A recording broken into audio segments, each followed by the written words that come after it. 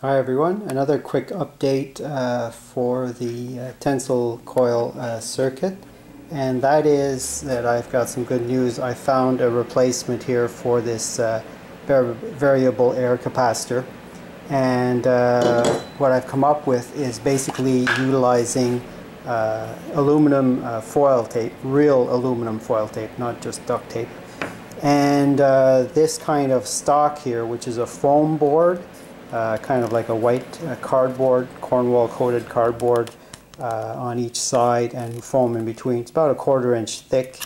You can get this at Hobby Lobby or a art supply store, and it's a nice rigid board.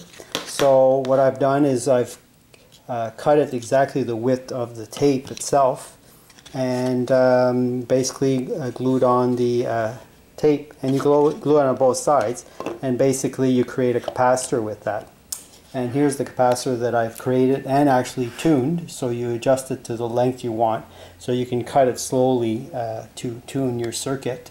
And basically I've inserted here a copper strip, so I just cut some aluminum kind of sheeting, I guess, and made a little hole there, and there's a screw, and there's another one there.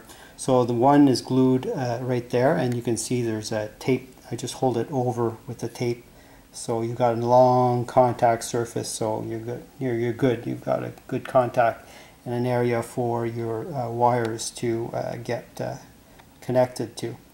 So this now is in tune for the circuit, and there is the little antenna top there. And for some reason the circuit works better as well with this other antenna on the lower side, on the opposite side of the this tune cap. And I'm even getting better results with this here than I am with these variable air capacitors. So I'll just go ahead and start up the circuit there, get this stuff out of the way. And I even disconnected the fan because the heatsink barely even gets warm. And there you go, that is what the circuit is utilizing right now. So 17 volts at 1 amp. So that's the circuit functioning without the load. So basically 17 watts is just utilized to make the circuit idle. And now I'll connect my bulb. So there's the bulb lit up. And if we look at our math, sorry about that. So there we go, same thing, no difference. Basically, we can add that load. So the whole idea behind all this that I'm doing is now what I'm going to do once I find the ideal coil configuration. I'm not sure if this really large diameter is better than the little smaller diameter. Just got to figure out that, more tests.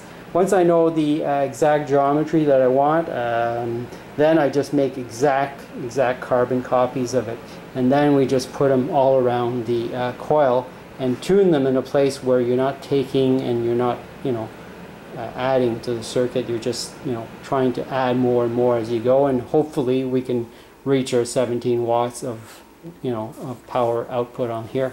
So that's the whole idea behind all this, and thanks for your interest. Bye now.